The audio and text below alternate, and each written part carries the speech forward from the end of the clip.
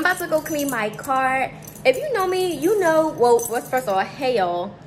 But if you know me, you know that I am a very comfortable living person. And I just have so much like napkins and bags and stuff in my car. And I just need to clean it. Like I have food, like I just need to clean my car. Like she is looking crazy. Well, he is Harry. His name is Harry. But he's looking crazy. Let's go clean him. So this is Harry. And we're just gonna get him together. Like I just have so much stuff in here and I'm not liking it. So I'm gonna take the trash out, vacuum, and then we're gonna go to the dollar store and get some stuff to clean it.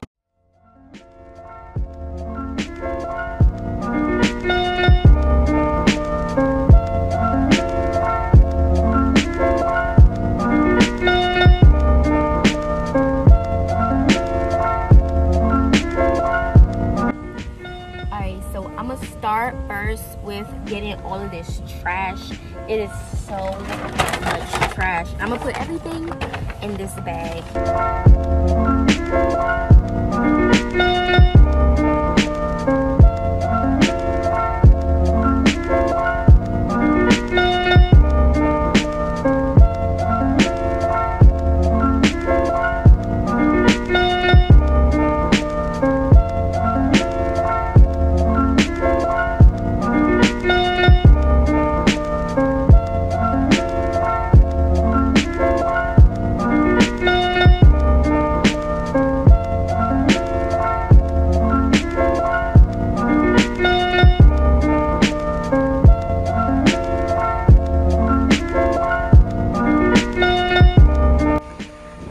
So I took the trash out. We just have like quarters and coins and it's just looking really crazy still.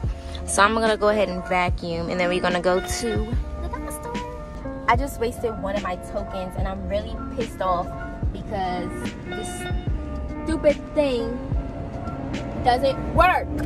So now I have to go to the phone. So, all right, whatever.